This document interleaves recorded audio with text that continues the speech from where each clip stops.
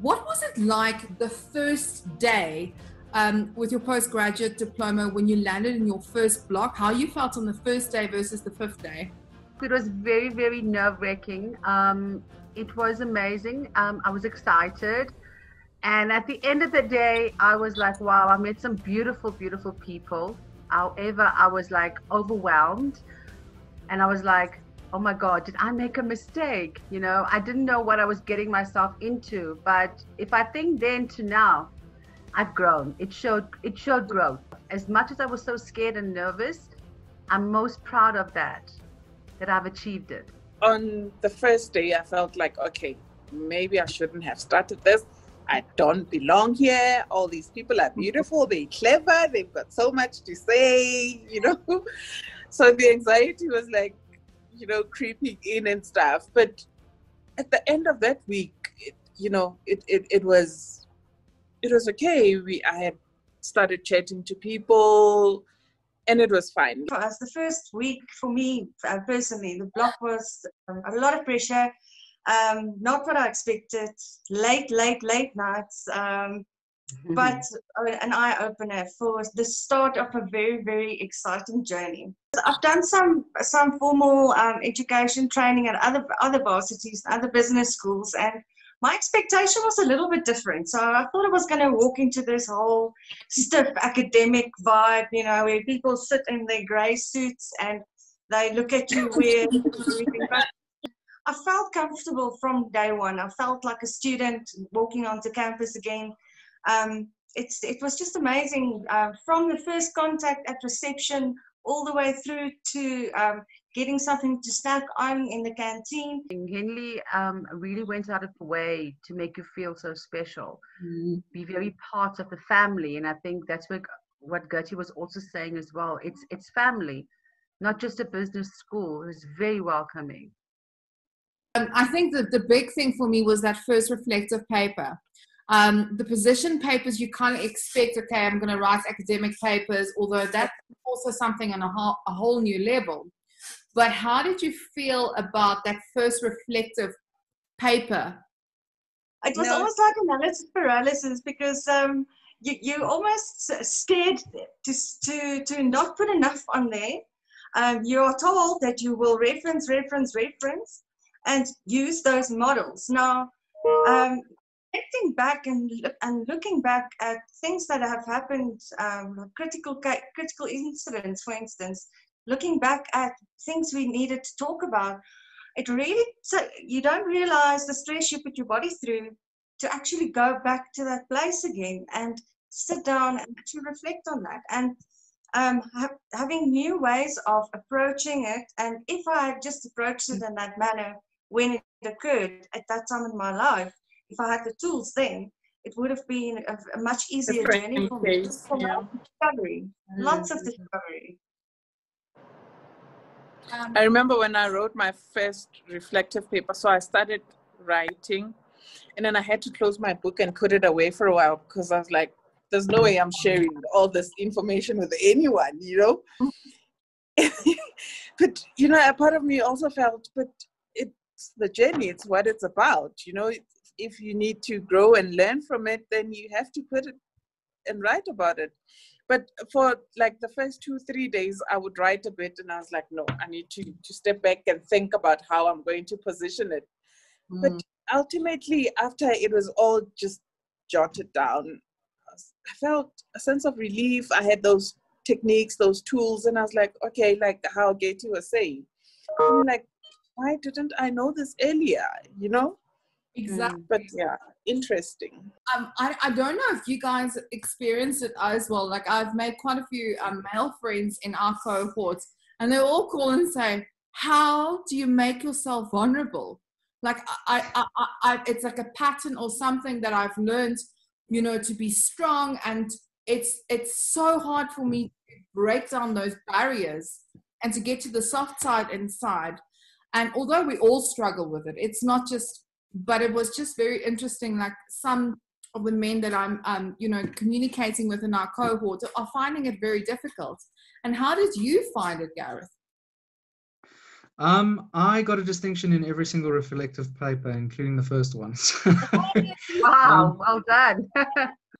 I don't know. I'm not scared of vulnerability. I think, and maybe that's probably why I did well in them. I mean, I knew I was there to sort of give it my all.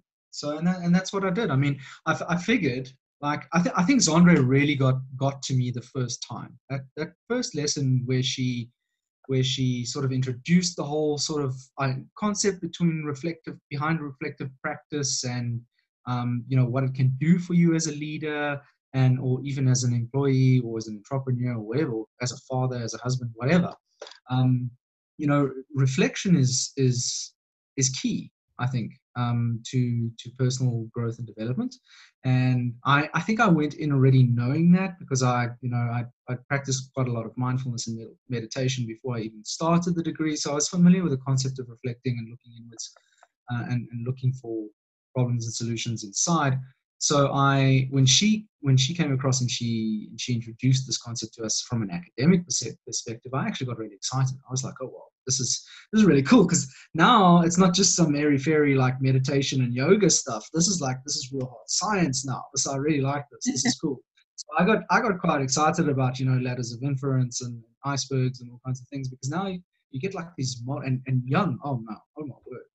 So yeah, I really, really enjoyed it, and I think that's why I did well with it, and that's why I was able to apply it a lot easier than maybe other guys in the class. So I think I just approached it from a very practical perspective, and that was it. I think people get so intimidated. Same with like finance. It's like people get intimidated by it, right? And if you just drop the intimidation and you just think, okay, how can I use this? How can I actually just do this? Like, get your hands dirty with it. Then you usually do well with it. Yeah. Yeah, I think you've got a very valid point, and I think also, Cheryl, I don't know how you also like experience, like you obviously dealing with the personal mastery side of it, right? So you're diving in deep within your soul. You're finding out what archetype, what personality you are. All of a sudden, you're like, for me, I'm an extrovert, so I think you can figure out personality and where I sit on that scale. But then you go through that, and then you start wondering, oh my gosh, is there something wrong with my personality? And you start questioning your personality until you start diving. What was that experience like when you discovered who you are for the very first time through Carl Jung's theory?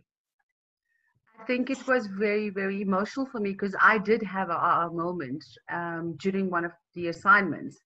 And it made me realize I am who I am because of certain incidents.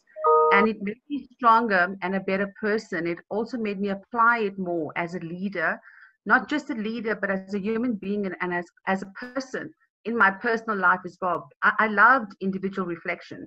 I enjoyed the self-mastery, everything. So for me, that was very, very important to learn. And I think using all those techniques and applying it in your daily life, I also had a time where I took a step back from the critical thinking exercises, from the personal examples that I shared in my assignments.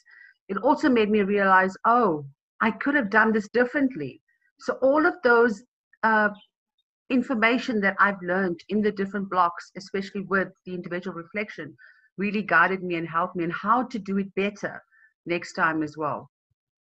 So raise of a hand, who of you are going ahead and doing the MBA? Trying. Oh! Pending.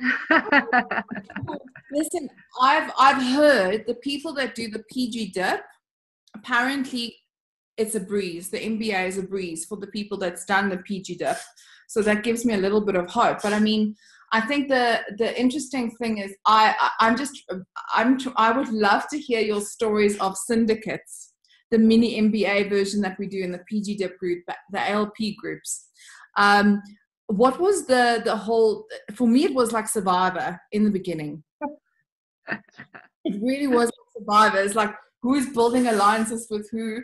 And we're a very dynamic group. Like, we have combustible personalities. So when those personalities start becoming like, now we're working on a project and how people deal with pressure. How did you experience that part of the PGDip? Well, Gertie and I were part of Team Rubicon, and we were all female group, and I think that was the first in the PGDip at Henley. And it was very dynamic, very diverse. We all have different personalities, very strong ladies. However, they come with strong background of knowledge. I personally have learned a lot from each and every one of them. It actually grew me more, and I'm very grateful for that. Gert, I don't know if you want to add more on the group. Yes, we've had our moments, the forming, norming, storming stages, but I think we were very respectful of each other and understanding. You know, when it came to crunch time, to deadlines, we knew what was expected of us, the roles we played, and when we needed to deliver. And I must say, I'm very thankful because we've gotten a distinction in our ALP. Happens, yeah. So I'm going to have you on speed dial when I reach the point of my so I will be in touch. The other thing I wanted to just to get a little bit serious here is when you started versus when you completed, how much have you changed? Oh, yes. A lot. Personal growth, personal self-mastery. I have grown a lot. I've learned a lot. I can't explain the learnings that I've learned. I started the PGDip with no academia background, and this is one of my fears that I had in the beginning. And I shared this with Zandre as well after class, and you know, she guided me to help me. I've never done referencing before, and to come this far is quite an achievement. It really, really was. That's why I feared in the very beginning there were more people, like Lebo said, there was more smarter than you, more intelligent. So you start to question yourself. But I never lost faith and I never lost confidence. It just made me persevere more, become more resilient, ask questions, do a lot of research. That's what I did in order for me to better myself and apply myself. That's what I've done. I'd like to speak to a point you just made there. I think something that one of the shifts, and I say one of, specifically because I want it to be noted that the PGDip changed my thinking or shifted a viewpoint in more than one or many ways. And just to go back to the original question, I'm a completely different person that I was a year and a half ago. And I think so. The point that I wanted to make was one of the shifts that in my thinking that the PGDip created was that not that necessarily what you were saying there, that there's so many people that are there that are smarter than you or whatever. It's not that they're smarter than you, but they're smarter than you in a specific area. You're smarter than them in a specific area, and it taught me that there's this incredible diversity, and you can use that. You can bring it together, and that goes back to the question about the ALP team, the syndicate team. I struck gold there, absolute gold. My team, we had the most amazing team. There was almost no problems. Obviously, we went through some forming and storming. It's natural, but minimal. And I love every single one of them. With every ounce of my being, I will be mates with them till the day I die. Absolutely. And we also got a distinction. We also did very well, and that shows. When your team works, it works. You become. I don't want to say we're a high performing team because that's a subject. Carmen, I don't know if you've got there yet. The rest of you guys will know that you've got to be very careful to claim you're a high.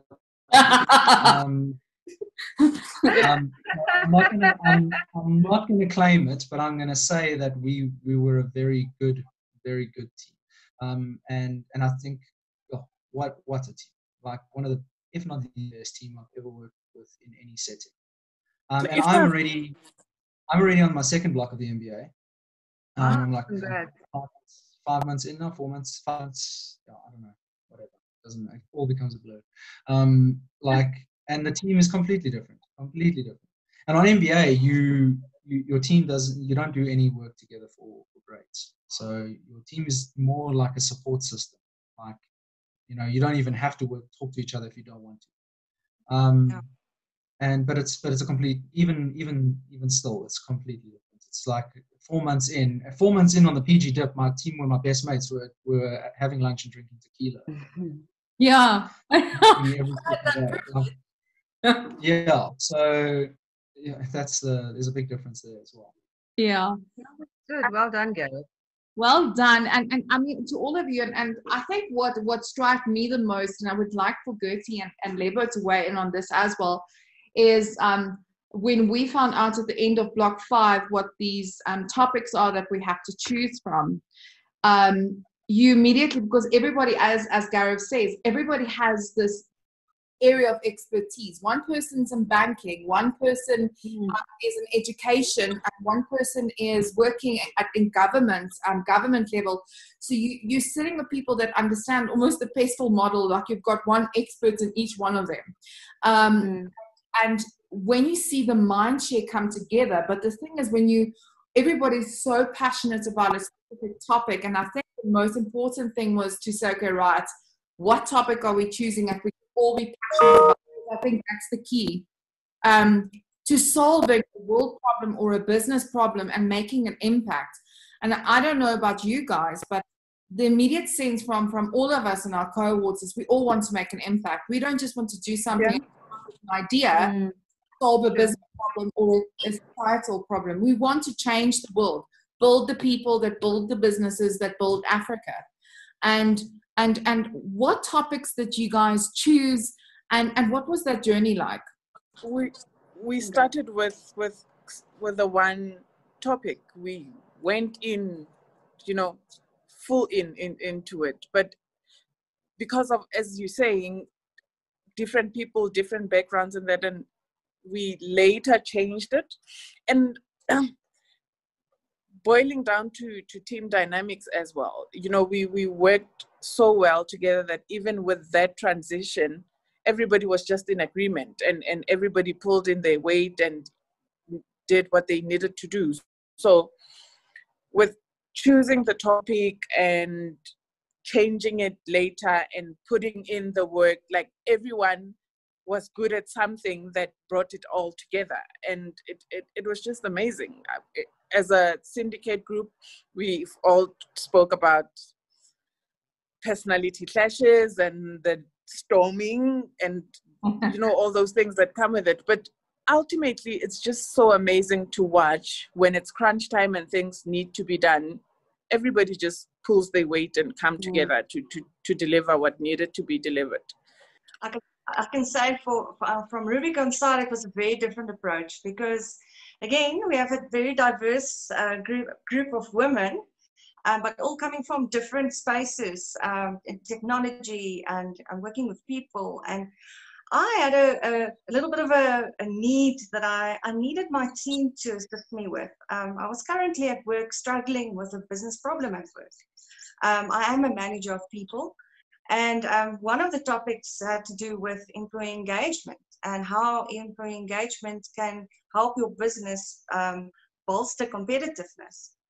And that one immediately caught my eye, but my cohort didn't, or my group didn't fall for that one to start off with. So we ended up with about 6 or 7, and we decided, okay, let's not put a finger in a hat type of thing. Let's really look at it. And so we worked through a funnel process.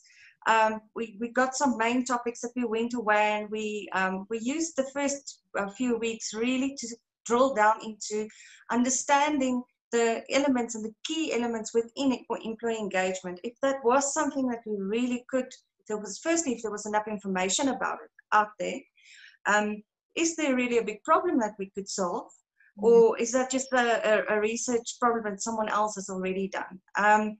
And we ended up with so much rich information that it actually, some of the people in our group said, I'm not a people manager, but I've learned so much about a new topic. And for me personally, that I could take out of it is to actually take what we have read through, all of the stuff that we had to read through our project, and take it back to work, practice it on a daily basis, and have like real life evidence of what we are testing. So by the time we got to actually presenting the ALP, it was like second nature and talking to colleagues in the room. But what advice would you guys give people to have that work-life balance? Because I think a lot of people in this time that we're living in probably think it's not possible. I was having an interview early on with another group. They all just wanted to quit because raising the kids. It was about high demand. Then Zoom meetings from the morning till late at night. Then they have to do the job. Then they have the assignments, and then there's all this work that you need to do. How do you find that balance and then still make time for me, for my personal growth beyond all of this? So first of all, make time for your wellness, or you will be forced to make time for your illness. It's that simple. Wow. Always. Look, another thing, and this is another epiphany I reached on the PGDip, and once again, the great Dr. Zonre Kiwi's influence was ever present here. I learned to completely disidentify with my career. I don't know if that makes sense. I don't know if that's the right way to say it. So most people, their identity is intrinsically linked to their job, their role, their title, right? Like, you're not Gareth Vereb, you're Gareth Vereb project manager, you're Gareth Vereb portfolio manager, you're Gareth Vereb operations director, whatever, right? You're not just Gareth Vereb. What about Gareth Vereb father, Gareth Vereb guitar player, Gareth Vereb TV watcher, whatever you want to, you know what I mean? What about just being, without having to have status and how much money you got in your bank account, what car you drive, and all this, and what tackies you're wearing, all this other rubbish? And PGDip really taught me that. It taught me, like, you are not your job. Your job is something you do to make money and to keep productive and to achieve objectives. Maybe your job is impactful and changes the world. Maybe it's not. It doesn't. Maybe you just like it. Whatever the reason is, you are not your job. You are not your career. You're not your title. You're not what that degree says. Right? And when you realize that, then you realize that. And the same applies to the degree. You're not the degree. You're not an MBA. You're not a PGDip. You're a person on your own, and you need to look after that person. All these other things are just things you do, right? So that's the way I approach it. It's like, I don't let any particular thing I'm doing, any role I'm playing, like job I'm doing or thing I'm studying, literally take over my entire existence. Because once you do that, it's like it's your conscience that's taking over your being. I don't know if that makes sense to you guys, but if I can add to that, Gareth, I totally agree with you, and I think it's one of the light bulb moments for me with the PGDip was that it's okay to be just a human being. We go through life and learning all these things and how people are treated, and this is what happens, and then it becomes sort of a norm. But with the PGDip, it finally just dawned on me that it's okay to be just a human being. It's okay to have good relationships with people. It's okay to treat people with respect. You don't have to shout to get your way. Like it's one of the things that Zonre drilled into us as well, that it's okay to be vulnerable. It's just okay to be human. Yeah, when you introduce that humanity back into the workplace, back into management and leadership, it changes things, and it's been lost in South Africa. South African management is rife with mistreatment and overwork, and people get treated like absolute rubbish, like they're robots. They must just work 16 hours a day, 7 days a week, and who cares if they're sick? Who cares if it's their daughter's birthday? Who cares? Like, companies don't care, and that's wrong. It should not be that way. That humanity does not make you any less of a leader. In fact, it helps you build, more meaningful relationships with the people around you. And it's just amazing to finally just accept it and know that it's okay to be like that. Yeah, and all the greatest leaders. If you look at everyone from Kennedy to Churchill to Marcus Aurelius, they all had that kind of approach. They didn't just work. I mean, they worked hard. Don't get me wrong, but they also took time for themselves. They took time for solitude. Yeah. Like if you look at the Renaissance era, there was the era of the Black Death. So 1 in every 3 people died during the Black Death. And that was in the time when the modern era was born. And people inherited money, and they were basically at home being creative. They were reading a lot all of a sudden, and they started becoming these creative human beings.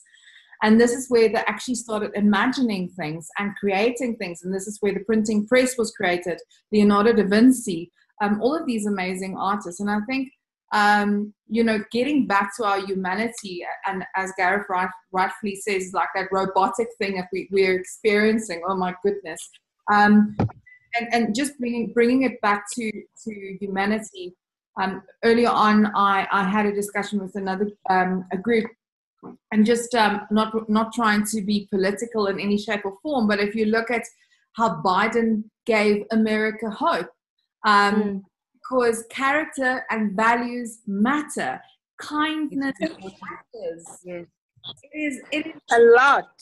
A lot, yes. It's your beginnings. It's where you've come from. It's how you apply it. And to voice on Gareth and what Lebo has said as well, humanity is very crucial in today's leadership in Africa and management. The style, the techniques used. You've got to take care not only of yourself, but of your employees that report to you as well. And you've got to be human. And that's what PGDip is taught to be. Just the thing, if you're kind to yourself, it's easier to be kind to the next person. Yeah. 100%, yes. Yeah.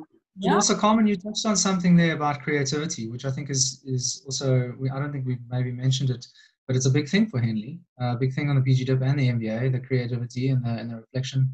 And I think for me, at least, I believe that real proper creativity, and I use this a lot on the PGDip, comes from that place of sort of rest and recreation and quietness. You guys were talking earlier about quietening your mind.